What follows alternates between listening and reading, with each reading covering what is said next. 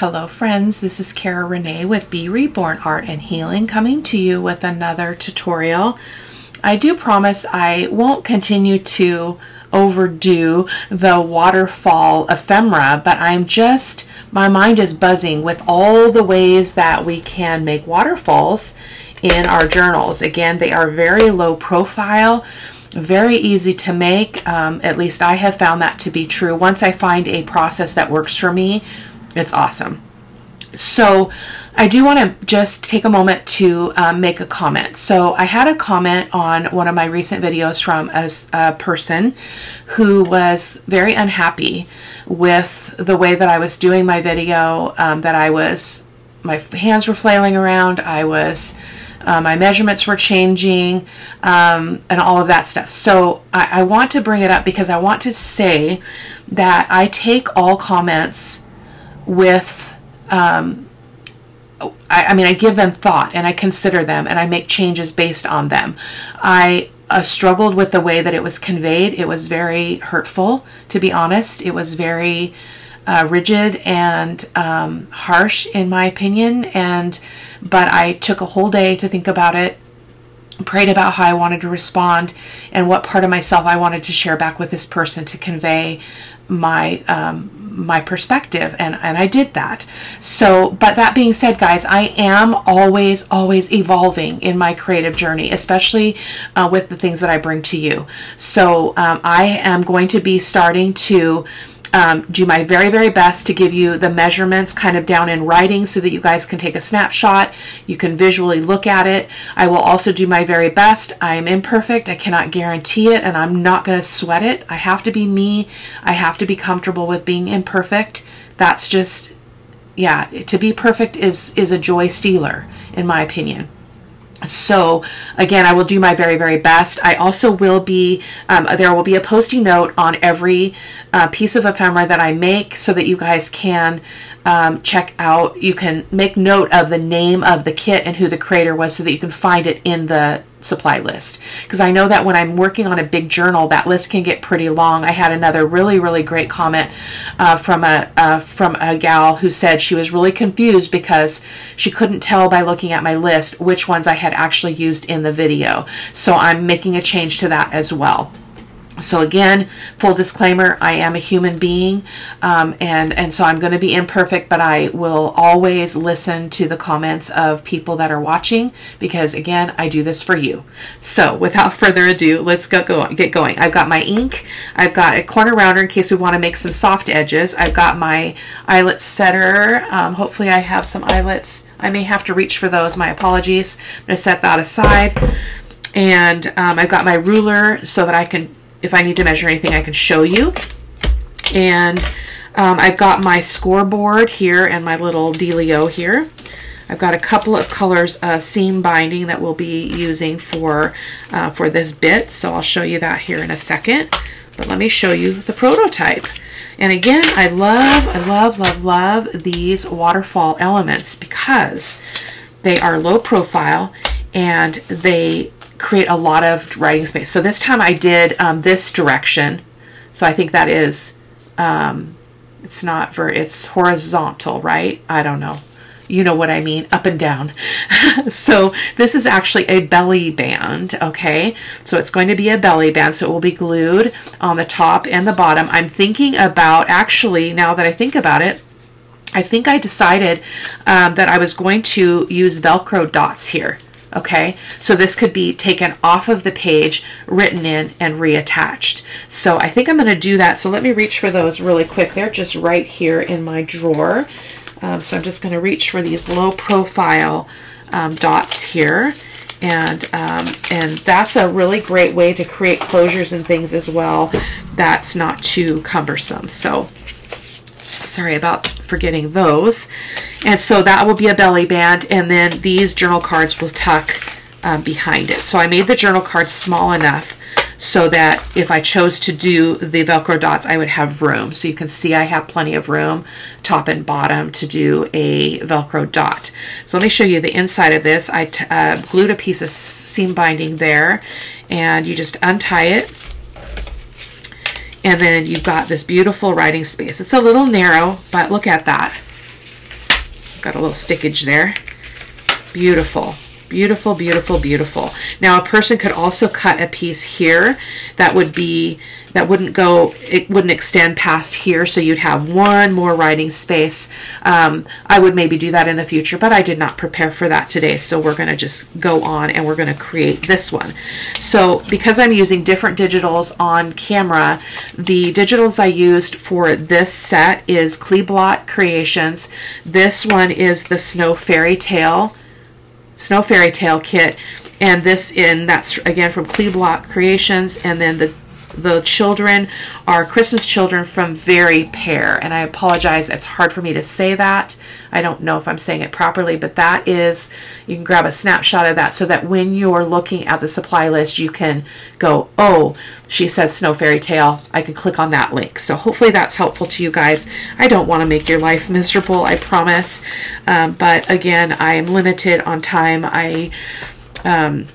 One of the things I explained to the person who commented was that, you know, I do at least at a minimum 3 videos a week, and each video takes me probably a cumulative of 4 hours between prepping, creating a prototype, linking supplies, recording, editing, uploading, social media posts, and all of that. So it's a pretty big deal, you guys. And yeah, so I would hope that when I give feedback on a channel, I try to be very constructive in that feedback and use a lot of things like I feel statements, or have you thought about this, or that kind of thing, rather than a more kind of accusatory tone that can be really hurtful to a person's heart. It was very hurtful to my heart, and again, that's my work, and I processed it, and I'm okay now.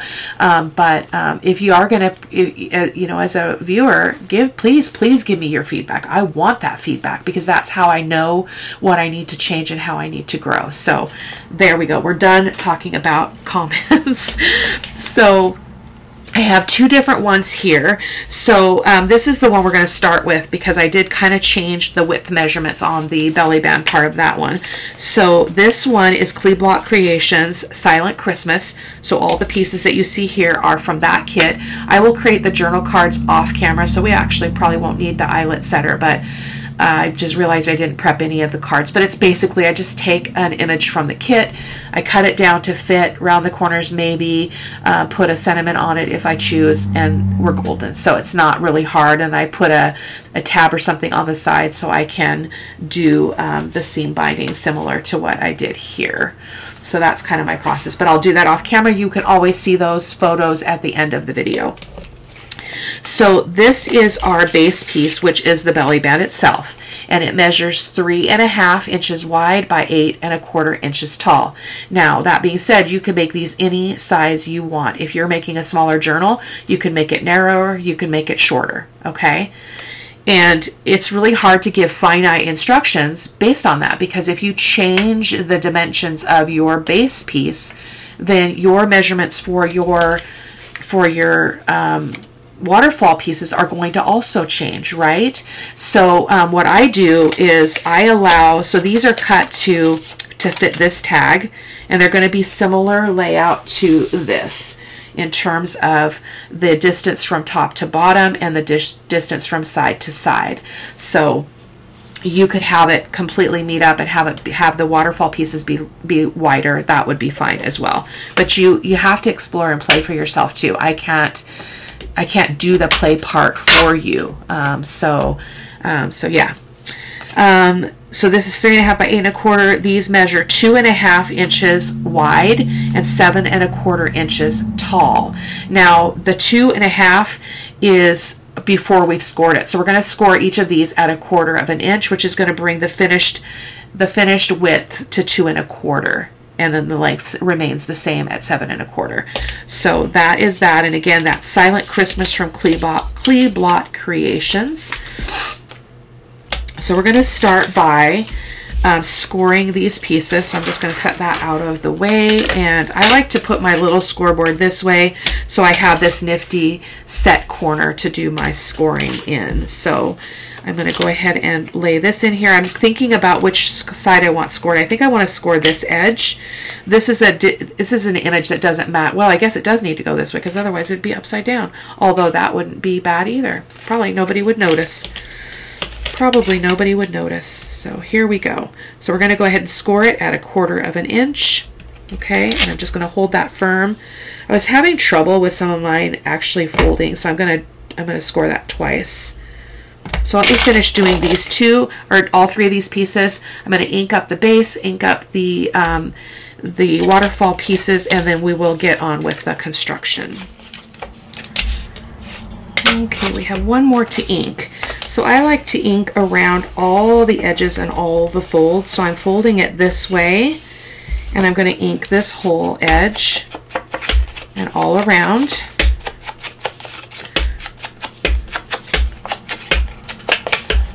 I did choose to round the base. You could totally do that with these pieces too.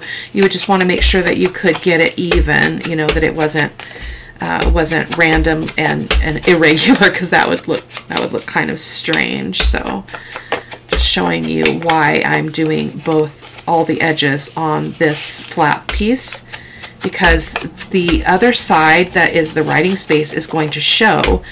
So I like to ink that edge to that scored edge. So we're going to do that together here. Like so. It's an imperfect score line, but that's okay. And again, that is 1/4 inch score line in case you need that detail. Okay, so there we go. So now what I do, now when you do this, you are sacrificing the image, but I was able to get the base and a couple of pieces of the waterfall part out of one piece of paper. So I don't mind sacrificing some of the images on this base because I'm not going to throw this paper away, right? I mean, I'm going to use it, which is good. I'm going to set that ink aside. Crumbs off my table. And I've got my Fabri-Tac because it allows you some room to move things around and adjust. So let's think about which one we want to have be on the top. So they're going to go this way. We've got 3 pieces. I think I want to do this one first. Okay, so basically what you do is you're going to decide now based on my measurements. Remember the measurements for this piece, let me grab that piece of paper, are 3.5 by 8.25. So you can see by my prototype how far over to the left edge I came. So I'm going to follow that just for the ease of the video. So that is about 1/8 inch, so not very much at all. So I'm going to follow that, and I'm just going to I spy top to bottom to see if it's pretty well even. I feel like I've got an edge here that was not inked. Goodness gracious. Okay, there we go. So I'm going to go ahead and put some Fabri-Tac. Actually, I'm going to get my little bottle out if I can find it, because I get too much glue with that one because it's such a big nozzle. Where is my little bottle? My husband borrowed it, but he did return it. There we go. So I've got a little bit of Fabri-Tac in this bottle. It comes out pretty slow, but it might be the answer to the glue oozing. So I'm going to go ahead and put some glue on this edge. Hopefully I can get this to start flowing. Oh yeah, much better. Hopefully. Can't quite tell if it's coming out. It's a little bit harder to press than my Sugar Bell bottle, so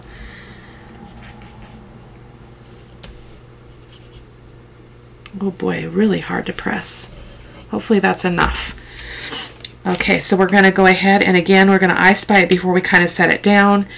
Get it about that same distance, about 1/8 inch from the left edge, and then I'm just going to plop that baby down, okay, and give it a press. And then because I'm using Fabri-Tac, I can fudge this a little bit if I'm feeling like it's not quite even.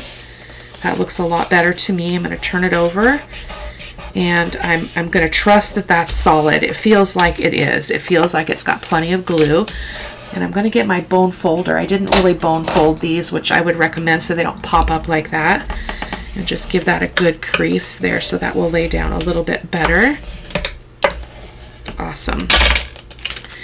And then we're going to go, oh, we didn't get any glue in there. Let's get a little bit more. It looks like we did not get enough. I think I'm not going to have patience for this small glue bottle. We'll see. Maybe if I set it upside down, like I do my big bottle, that will help. I'm going to set it over there in my paper clip bin there, and hopefully it won't leak all over the paper clips. So let's go ahead and get the Christmas tree one next. So it's just going to butt up against that edge. So the scored edge here, we're folding here, but we have this edge to kind of be a guide to lining that one up. Okay, so it's going to go right there. So we're going to do that in the same fashion with all three of these pieces.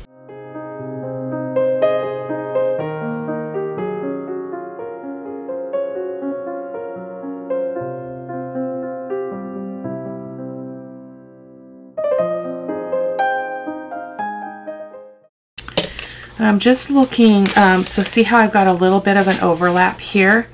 So that tells me that it might not be quite straight. So again, the benefit of the Fabri-Tac is I can move that and line it up a little bit better. It might be that there's an uneven cut as well, which happens, and that's okay too. So that looks really, really nice. I love these images together. Whoops, we moved. Don't move. Don't move. There we go. That's okay. Oh, we're off. Let's see if we can slide this mama up. Again, you do get a little bit of wiggle room here with the Fabri-Tac. It looks like that might be pretty set. So sometimes you have to embrace the imperfections. It looks like it's pretty even on that bottom edge. So I'm looking here. Okay, so now we can do our last one. So don't let the black sleeves deceive you. I'm in my pajamas today. I will be in my pajamas all day long. I took a fall yesterday at school in the gym with one of my little Down syndrome kiddos, and I fell hard. Like, I fell so hard that I hit the floor with my behind, and I knew that if I didn't adjust, I was going to hit my head on the gym floor. And so I think I whiplashed my own self with my body, and so my tailbone's sore, my left elbow is very sore, and my neck on the left side, which is what took the impact. So I am taking it easy today, and I'm just not even going to put uncomfortable clothes on. I'm just going to give myself permission to be in this space. So, and I'll be creating in here because I need to catch up. Weekends are my time to plan and do videos, so I will do it in increments and take care of myself. For those of you kind-hearted folks out there who are, you know, little mama hens, I do know how to take care of myself, so I work really hard at that. So I'm going to again bump that up right there as well. And I'm going to pull that over so that we're just bumping up into that edge. This looks amazingly even. Amazingly even. And so you can see why it's beneficial to ink that scored edge too, because we've got this like interesting little, almost looks like a spine there, right? Which I love that look, but look at that. That is amazing. So a person could actually do 4 on this one. Did we do 4? Oh, we did do 4. That was totally my bad, you guys. Look at that. I'd only cut 3 and we did 4. 1, 2, 3, 4. I wonder if I can sneak another one in. Let me see what paper I've got here. Doggone it. I don't think I can because I don't have another one printed. So I will add to this. I think I can add to the other one because I've got like paper over there. Maybe. Nope, because it's printed on the back. So yeah, I'll have to rectify that. Oh, I do have another piece that I could fix this one. So this one I'll add the 4th waterfall piece. I'm so sorry, guys. If you only did 3 though, you would want to kind of try to center it a little bit on your base. Again, that just takes some experimenting. Yeah, so there we go. And so what I would do, and we can do this already now, so I'm going to kind of match this up. I think this seam binding is a good color, so I'm just going to take a bit of this and just give it a trim. And I'm going to go ahead and attach that And then we'll move on to the other one, and you'll be able to see the process with the right number of waterfall pieces. So just kind of getting those strings even as well. There we go. And I'm going to just tie that so that I can go to the back, and I can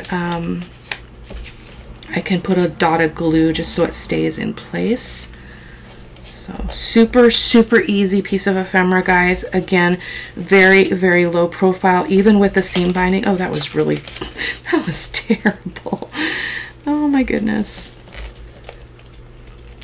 Oh my goodness. That's okay. Let's struggle together.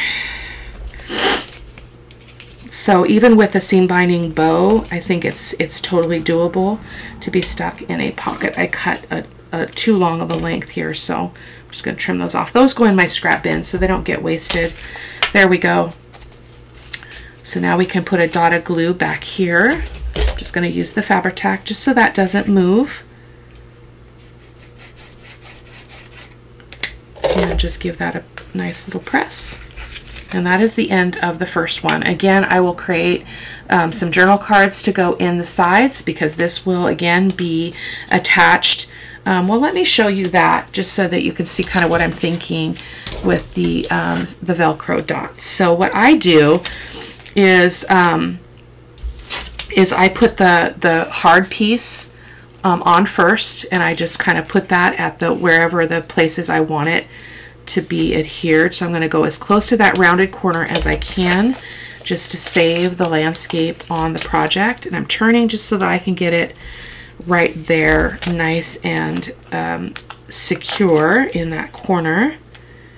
And again over here, oh, we got a little piece of extra paper. What? There we go. And one more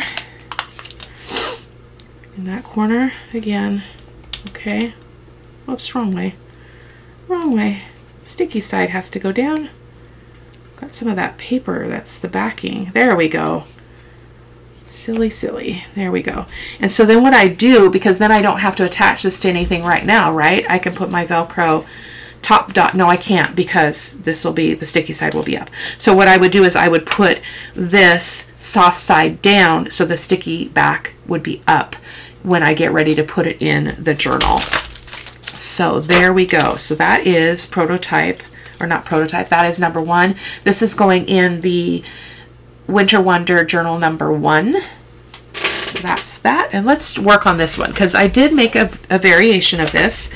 So I widened the base piece, or the tag piece, or belly band piece rather, to 4 inches wide. It's still 8 1/4 inches high, just to kind of show you that you can do that. So I'm going to take a moment, I'm going to score all of these bits, and I will be back with you in a moment. Okay, we're on the last bit of inking here. So I like the way that I did this paper, because I used more background kind of papers for both the front and the back of these waterfall pieces. So that makes it a little bit more versatile for how you can apply these to your project. But I'll show you what I have in mind. Like that can be totally written on. That will be the back writing space. It could also be the front if one wanted it to be. So let's see. My score line's a little off there, but we'll work with it. I don't worry about it. Okay, there we go. Boy, I need to change that sponge. Messy, messy. Oh, I forgot the actual card here, so, or the belly band. So again, this measures 4 inches rather than the 3.5 on the first one that we did. I love the inking. You don't have to ink if you don't want to. I'm using Vintage Photo Archival ink. So there we go. So let's see what we've got here. So we've got, this one's going to go this way, but I'll show you so you know you could choose. This is going to be the front, and that's going to be the inside, but you could reverse that if you wanted to. So we've got that one, and this is also going to be the outside, because I want it to really tie out with this. And I'm going to butt this over a bit so that we get more of this side showing, because I love the kind of hardware look there. And then that's the inside of that one. And then like, so all the same. So I'm going to put that kind of paper on the inside just for my, that's what's pleasing to me. So I'm actually thinking I want this to be the first page. So I did cut the extra piece, guys, in case I forgot to mention that. I did just cut the fourth one so you can see what that actually looks like. So get some things out of the way. So I'm going to kind of lay these out because I need to experiment and make sure that they will all fit.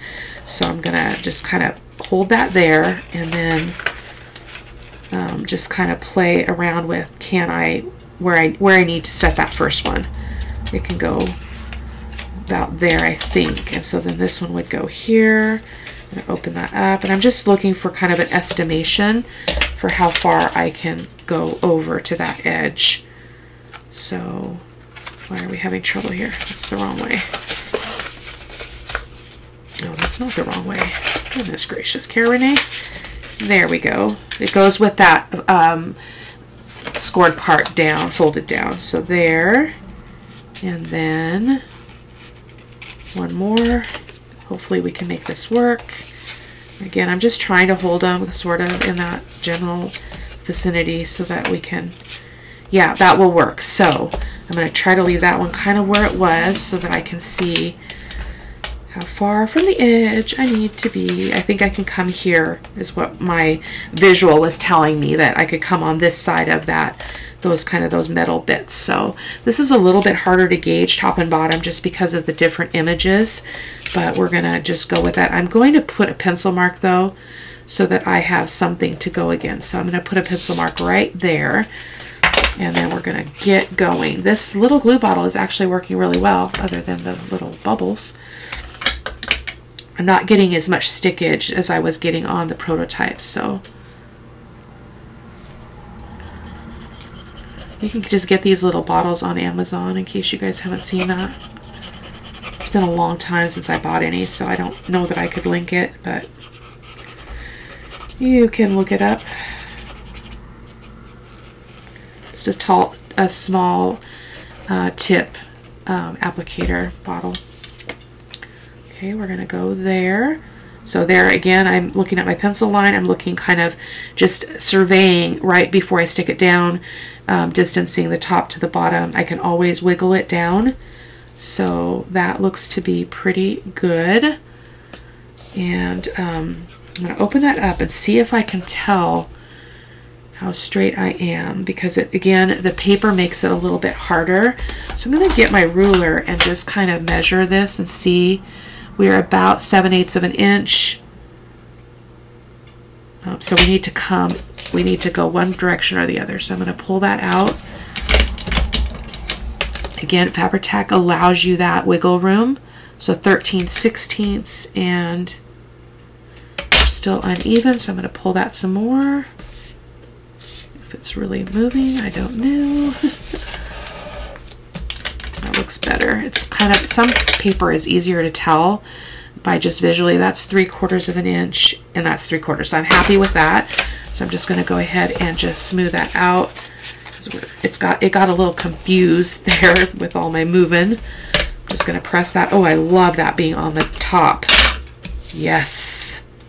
We're going to open that up and we're going to go in for the second one. I think it was, I turned them all over. I know what I want, so I'm just gonna, I think we'll go with this one. And this is not directional either way, so I can just put it whichever way I want. So just a note, I will be doing a tutorial.